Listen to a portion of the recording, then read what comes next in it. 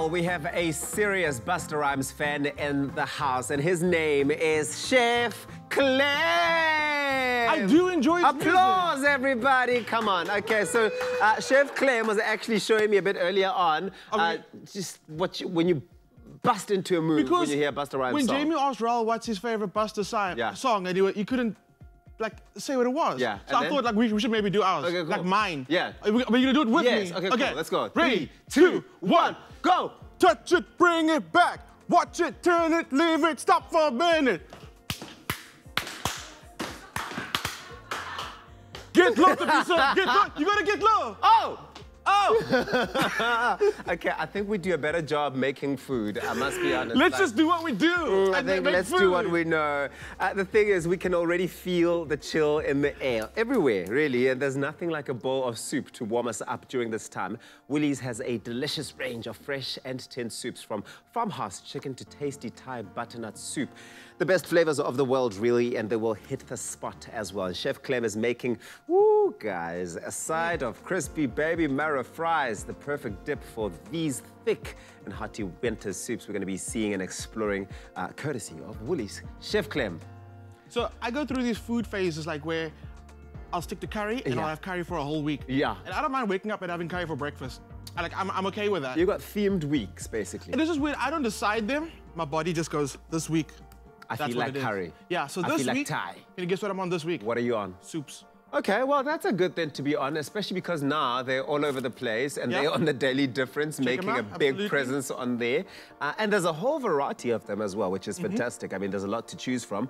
What's your favorite soup to have? What I had for dinner last night, true story, no lies, I had the butter chicken soup. So on Sunday, I did roasted chickens, I had some leftover chicken. And I'm always looking for amazing ideas on how to use leftover chicken. So I just shredded the chicken, fried it up a bit like super crispy. Like crispy. Heated up the soup and poured that over. It was the most delicious soup ever. And that's what I like about these soups. You kind of get them and you know that the quality inside the bag is exactly the quality and the ingredient you would use at home if you had to make them. But then that's the canvas. That is exactly because then you can just go crazy from there. So much with it. In fact, we're going to be showing you now. My favorite has to be the farmhouse chicken soup. That is just so good. And the thickness of all these soups is really what makes it for me. But anyway, the textures.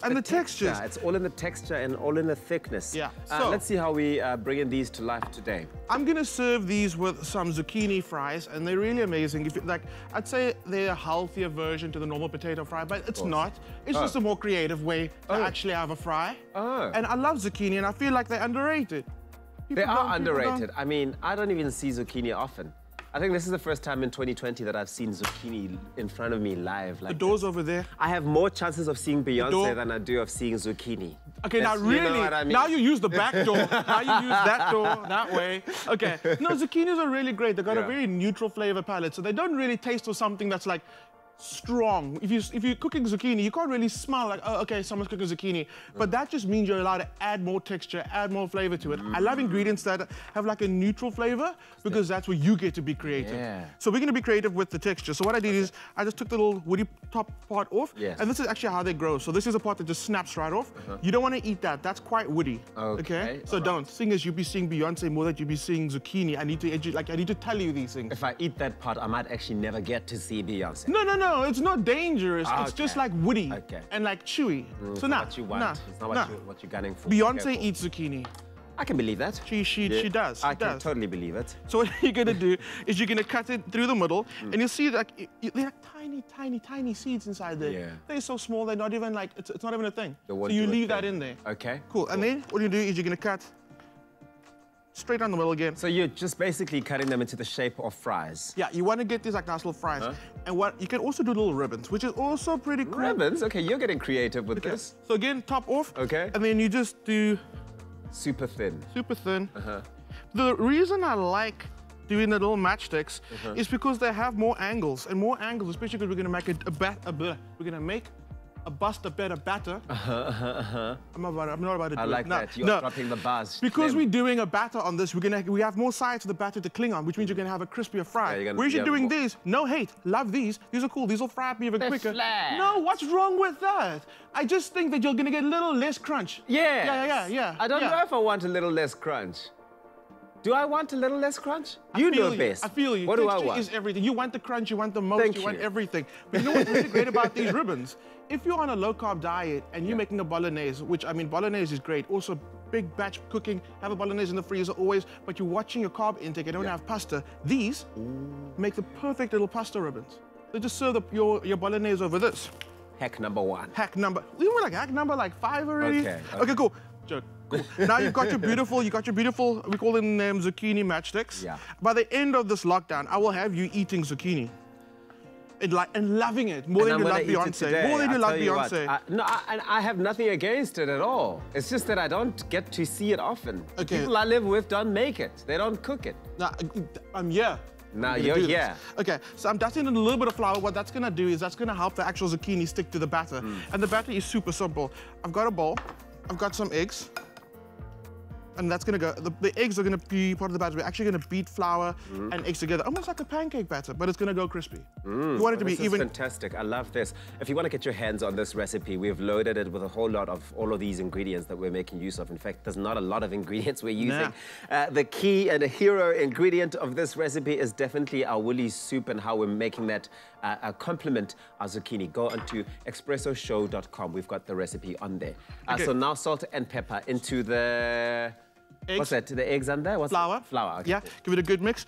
And then what you must do is you must mess. Well, I always say, if you're not messing in the kitchen, then are you even doing anything in the kitchen? Are you even doing it right? If it wasn't messy? Absolutely. I want a little more flour, so I'm gonna take some of the flour from this dusting over here. Like I said, you kind of want it to look like a pancake batter. Okay. Cool. So you're gonna mix. Mix. Very simple. So this recipe and this batter works really well with not just zucchini. You can batter things like brinjals. I love brinjals. You like brinjals? Carrots? I love them. Yeah. A lot. Carrots go, okay, cool, like that. Carrots go in there. Green beans. What's in there? That's oil. That's oil for deep frying. So what you want to do, and again, guys, we haven't done this, but I always like, before we actually do fry anything, take a little bit of that batter on your spatula, just on your whisk.